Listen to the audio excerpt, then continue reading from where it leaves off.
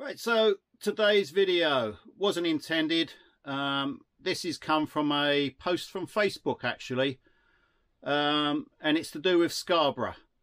Scarborough and surrounding areas have brought in no overnight parking again, and I keep seeing posts. Now this is not just with Scarborough, this is like all over the place.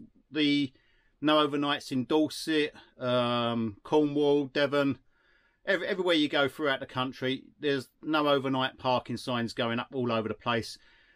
And one thing that really bugs me,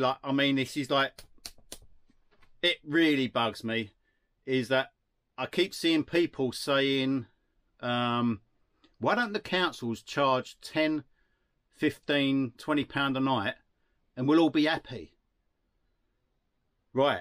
Let me explain something to you guys. Now, I think this is coming from a lot of the weekend guys, because full-timers can't afford to pay 10, 15 pound a night.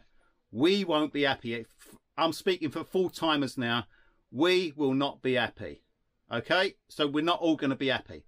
Weekend people with motorhomes or camper vans will be happy. People that can probably afford to go and stay on a campsite overnight. So, right, I'm being really blunt now, and I support all camper vans, all motorhomers, whatever. As long as you're decent people, I'll support you and say, like, fair enough. But if you can afford to go pay 10, 15 pound a night to park every weekend, fair play to you. You're doing all right. But maybe you could afford to pay a bit more and go to a campsite. Right, so the issue is not going to be solved. If you pay 10, 15 pound a night, right, I'm being straight to the point here.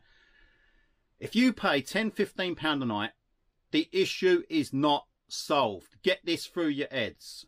And yeah, I'm being really blunt. You need to accept that the issue here for the locals is that you're taking up all the parking spaces. Dog walkers turning up 6 o'clock in the morning to walk their dogs can't park. So you giving them, the local council, that is, you giving the local council 10, 15 pound a night does not solve their problem, the locals' problem. And it's the locals who are complaining. Issue number 2. Right, so first of all, you've taken up all the parking spaces with your multiple motorhomes.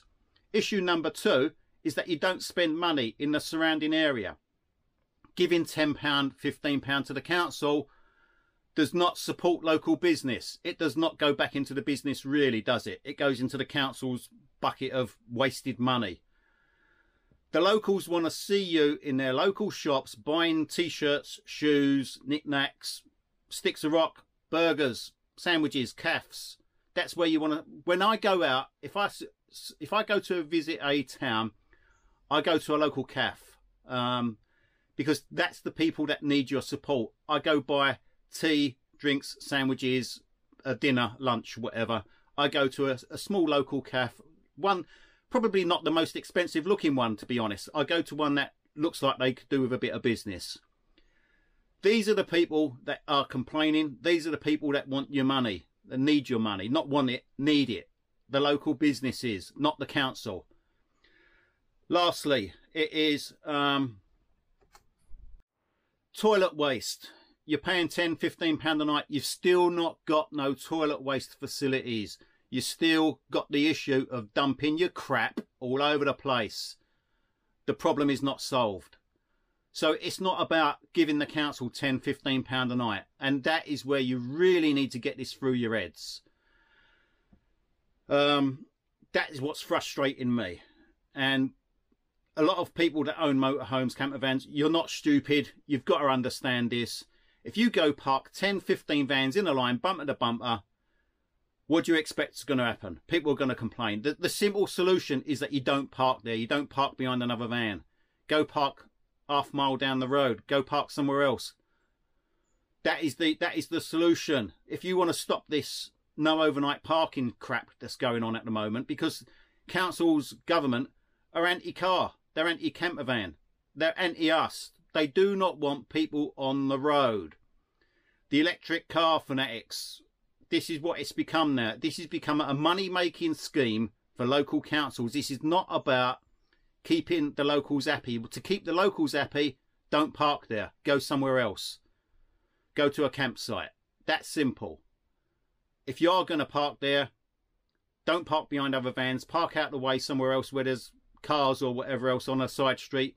Park there. Go to the shops. Let them know that you're in the motorhome down the road.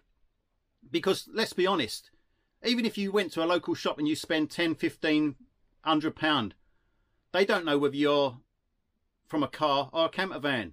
Unless you've got like this t-shirt saying, I'm a motorhome owner and I've come to spend in your town, which is stupid. They ain't going to know whether you're a local or moving to the area or just passing through. So they don't know that you're the van owner. That's the other issue you've got. So yeah, simple solution to this problem is that do not park your van behind another van. Park it somewhere else. Go to a campsite. If you can afford to go to the area, go to a campsite.